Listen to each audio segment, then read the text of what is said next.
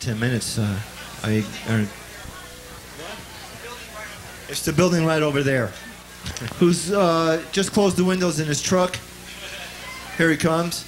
This is another musicologist. He's from the University of Texas. And he and Zimbabwe have gotten together for a while. And, you know, when bebop came into fashion, it was a rather challenging music. People were calling it all kinds of weird names.